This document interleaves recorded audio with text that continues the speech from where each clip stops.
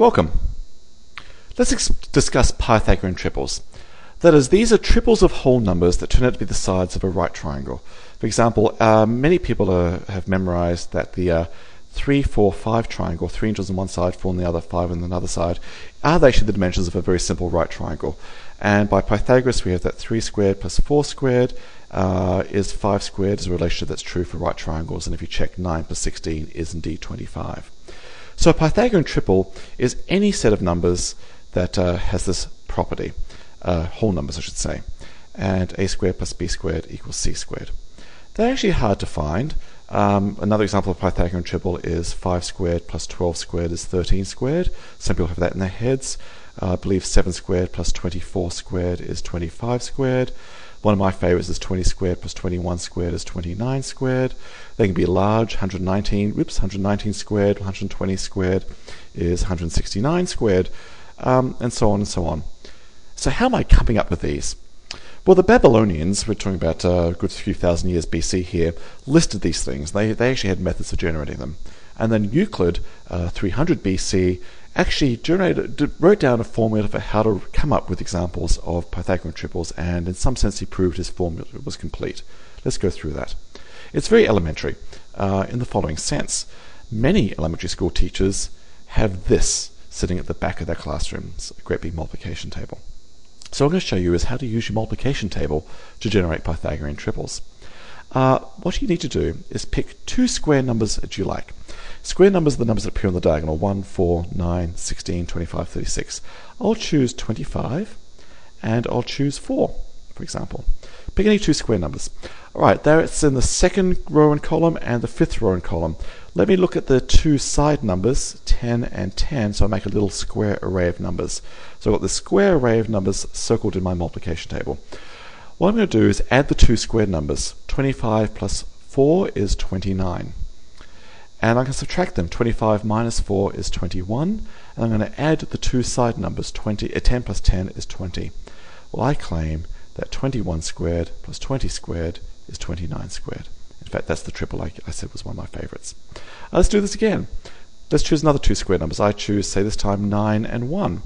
Let's look at their companion sides. Here we go. 3 and 3. There's a little array of digits in my multiplication table. Add the two square numbers. 9 plus 1 is 10. Subtract them, 8. And add the two side numbers. 3 and 3 is 6. I now claim that 6 squared plus 8 squared is 10 squared. I can't resist. Let's do yet another one. Let's do a crazy one. Let's choose 36. And I don't know, let's choose 36 and 25. Alright, add them. 36 plus 25 is 41, is 61. And subtract them. 36 take away 25 is 11. And add the corresponding side numbers. In this case it's 13, 30 is 60. I claim 60 squared plus 11 squared is 61 squared. There we go. So why is this working? In fact, in an hour you can have lots of fun doing this. So why does this work? Well, what I'm really doing here, whoops, can I clear my pens here?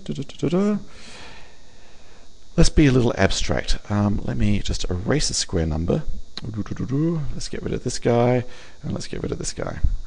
And what I'm saying in general is, we're choosing a square number. Maybe it's m squared and n squared.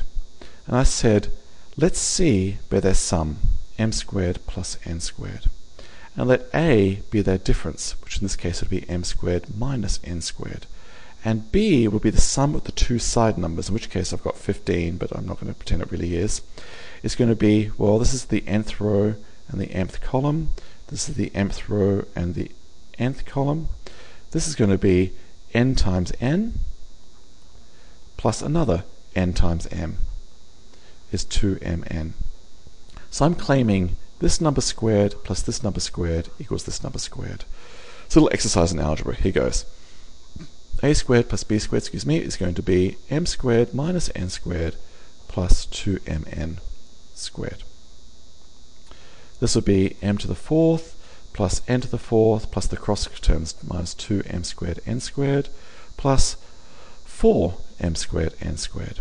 Well, this is m to the fourth plus n to the fourth minus 2m squared n squared plus 4m squared n squared is plus 2m squared n squared. But actually, that is m squared plus n squared squared, c squared. Bingo. So this trick of picking two square numbers, adding them, subtracting them, and adding up their two side companion numbers will indeed give you a Pythagorean triple.